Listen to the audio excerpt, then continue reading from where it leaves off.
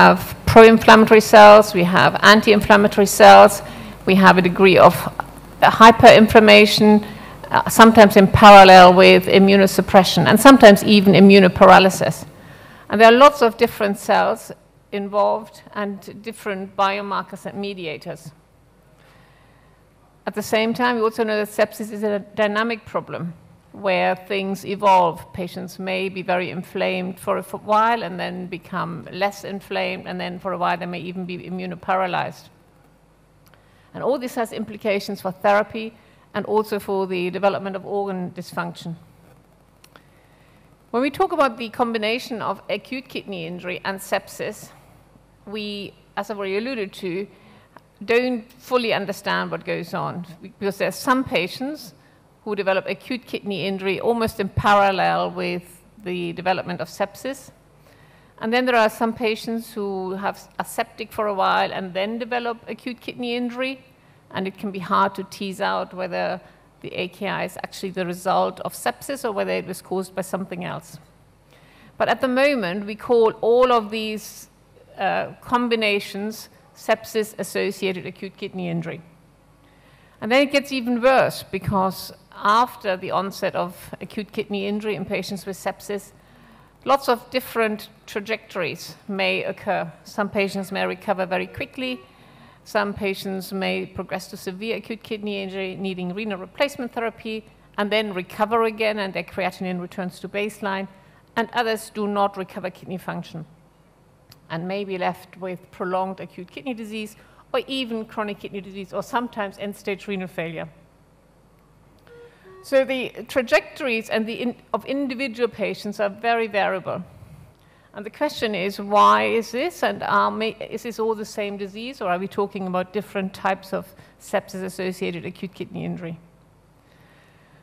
But before I talk about the implications, I just want to demonstrate and remind everybody why acute kidney injury is common and why the kidneys are so vulnerable in sepsis.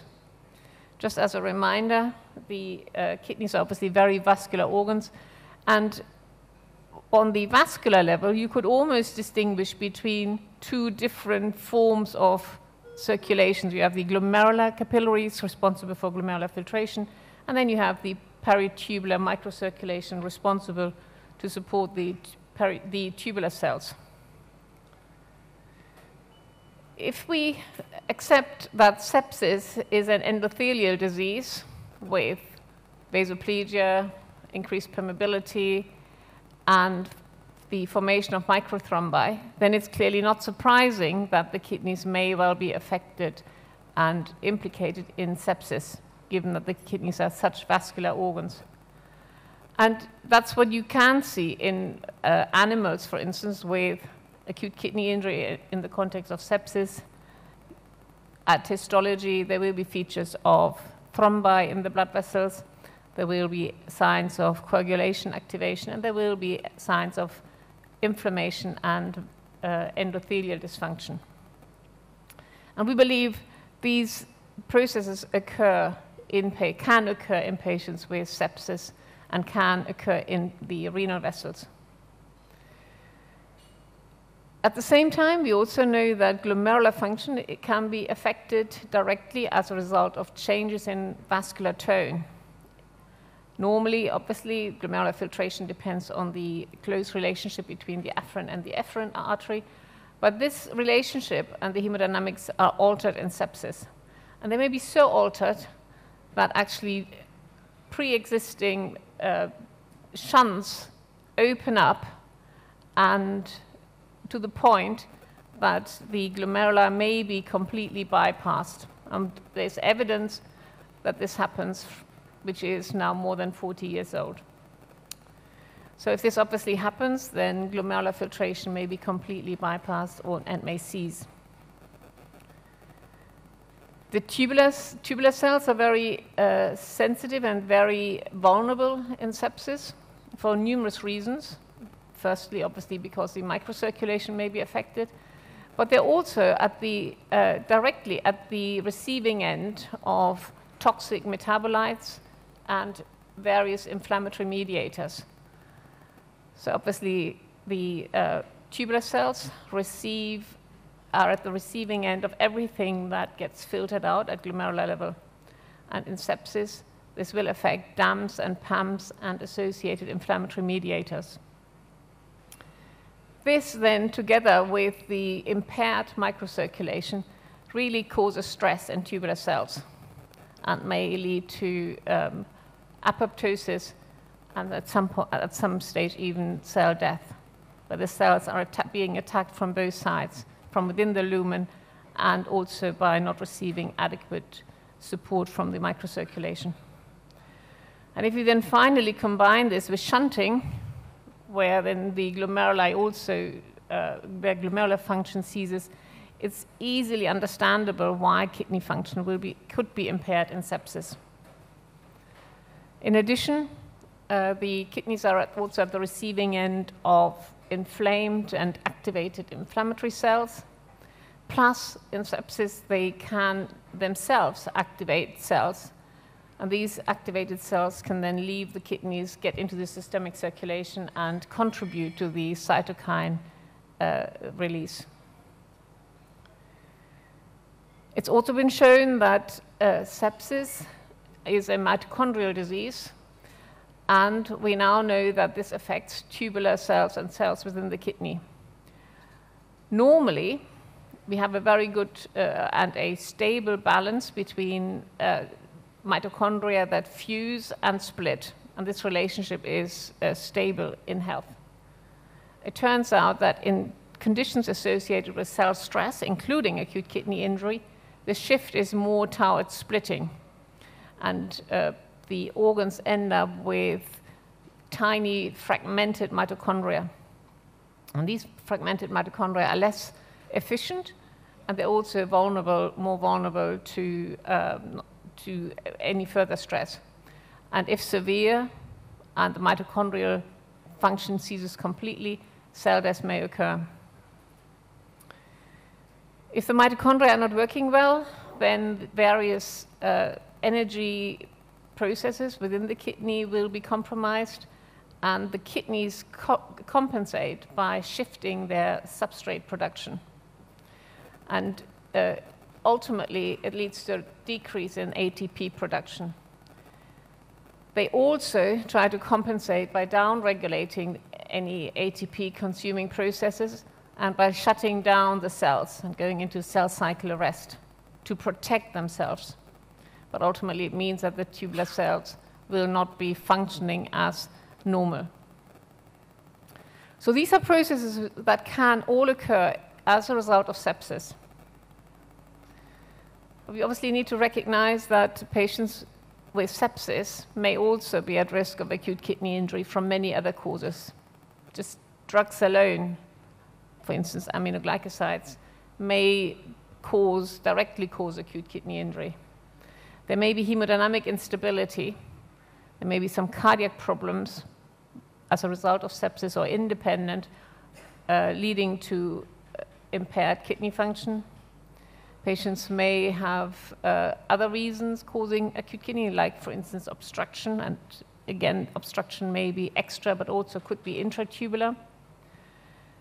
Patients may get there may be a contribution from renal congestion as a result of right-sided heart failure or just simple fluid overload. And then finally, patients may not start off with normal kidney function. They may actually have very reduced kidney function as a result of CKD. And this means that patients who develop both sepsis and acute kidney injury can have acute kidney injury for so many different reasons, and it's impossible to tease out whether it was sepsis-induced or sepsis-associated. And the safest term is probably sepsis-associated acute kidney injury. So because the kidneys are so vascular, that makes them extremely vulnerable in sepsis. Now, when this happens, then clearly we want to, patients need to be treated, and ideally we would like to protect the kidneys, and we would like to stop them developing acute kidney injury, and we would like to stop progression to severe acute kidney injury. I've already alluded to the fact that all these patients will be very different, and they will have different initial triggers for acute kidney injury. When it comes down to the management and the potential role of new diagnostic tools, then at the moment, all we can say is that to protect kidneys in this context, patients should be treated as optimally as possible for underlying sepsis, because the underlying sepsis management will then also protect kidney function. And at present, we have no specific therapy for sepsis-associated acute kidney injury, independent of sepsis management. Now, studies have looked at other things and have looked at removing particular cytokines to protect kidneys, and that was unsuccessful. And the role of blood purification for the sole purpose of protecting the kidneys is uncertain. So to use blood purification in patients who still have normal kidney function for the aim to protect kidneys is unclear. So the management consists of optimal, timely management and management of sepsis. But this brings us to another important point, because the sepsis management consists of hemodynamic stabilization, vasopressors if needed. And at present, we don't even know what the optimal vasopressor should be for patients at risk of sepsis. And that's an important point, because the different vasopressors vary in their action, action point and their characteristics. And clearly, if you have a vasopressor that acts predominantly on the afferent branch of the glomeruli, glomerular filtration will cease. In contrast, a vasopressor with predominant action on the efferent branch could increase glomerular filtration. And it's really important, because these existing vasopressors which we use in clinical practice act on different parts of the nephron. And just as an example, angiotensin, for instance, acts predominantly on the efferent branch of the glomerular vasculature. And a sub-analysis of the ATHOS-3 study suggested that angiotensin may have a role in helping patients to recover from acute kidney injury. So the ATHOS-3 was a randomized controlled trial looking at the role of angiotensin II in patients with septic shock or noradrenaline. And in a sub-analysis, they looked at all the patients who were on renal replacement therapy at enrollment. There were a total of 105, of whom 45 had received angiotensin or were randomized to angiotensin. So they were all on renal replacement therapy at randomization. And as you can see here, the straight line are the people who received angiotensin. In this graph, we have the liberation from renal replacement therapy. And as you can see, the patients who were randomized to angiotensin came off renal replacement therapy faster compared to patients on placebo. Now, this is a suggestion. It fits with physiology, because angiotensin acts on the efferent branch, but this would have to be repeated in a clinical trial before we advocate that angiotensin should be used to help patients coming off the filter. So I hope I've convinced you that sepsis-associated AKI essentially is a description of a person who has both sepsis and AKI, and they may have AKI because of sepsis, but in most cases, most likely be in it as a result of sepsis plus something else. And there are all these other contributing factors that play a role. So the pre-existing risk factors, pre-existing comorbidities. It is possible that the source of sepsis may play a role.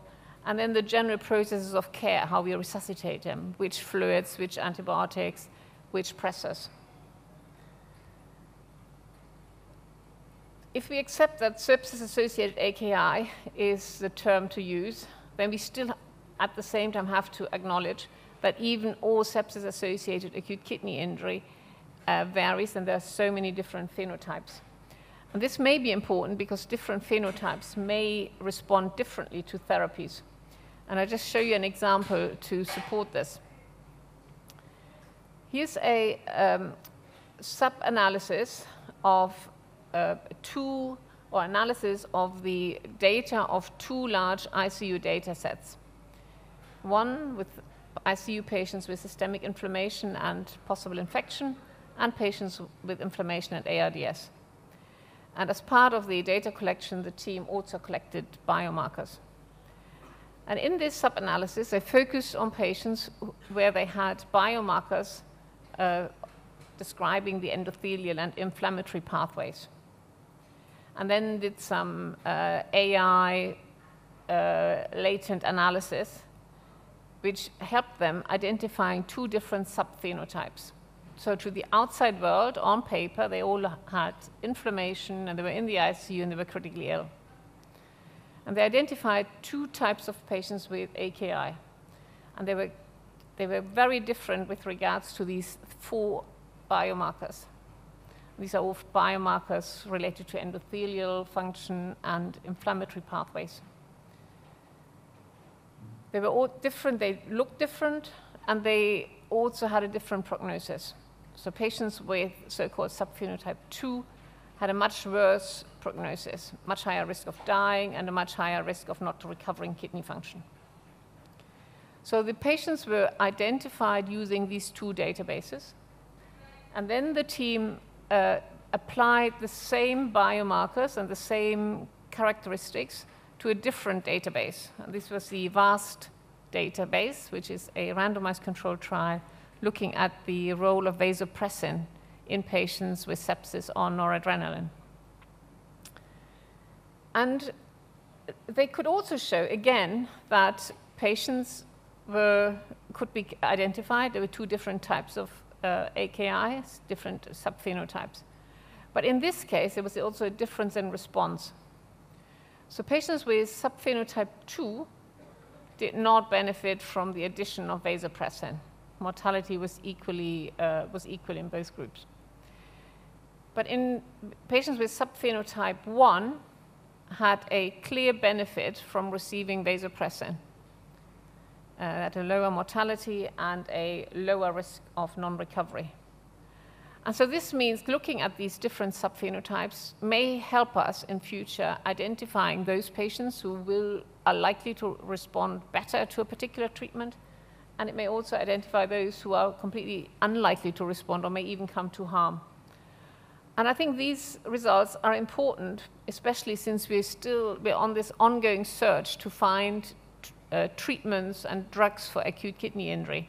And various drugs are currently undergoing clinical trials. So far, we've never identified a drug for acute kidney injury, but it may be that we've just applied them to a group of people who are just too mixed and different.